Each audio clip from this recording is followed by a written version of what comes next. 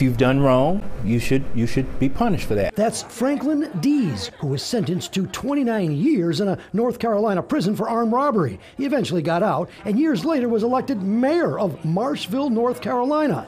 The nationally known speaker was in Detroit talking about prison reform. You should actually take that time to help that person become a better citizen, as opposed to just keeping them there, punishing them over and over and over. Deese favors rehabilitation versus punishment and was shocked to find out that in Michigan, there are no incentives to reduce a sentence for good behavior. I think, not Michigan, I think everyone needs incentives for people who are in prison, because the recidivism rate is outrageous. The national recidivism rate is at 66%. Now, while the national recidivism rate may be 66%, Michigan's is 23.6%, the fourth best in the country. Yet when Deese acted up in prison, they put him in with death row inmates. You did not see the light until they put you on death row.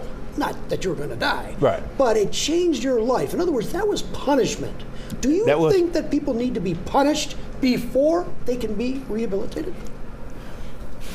Maybe not to that extreme, you know. But it worked for you. It did work for me, but yes, it did work for me, and that's a hard question. But still, that was a bit extreme. I would hope somewhere down the road I would have seen the light without actually going to death row. Prison for Deese 30 years ago. He spent the last 14 years as mayor, and now he's the city manager of Marshville, North Carolina, population 2,700. This is a little funny thing. So the same police force that arrested me, now they answer to me.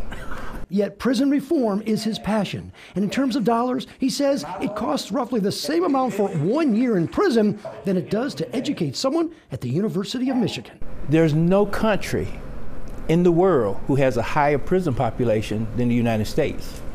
But there's 46 countries who have a higher population of college students than the United States. So what's wrong with that picture? In Detroit, Charlie Langton, Fox 2 News.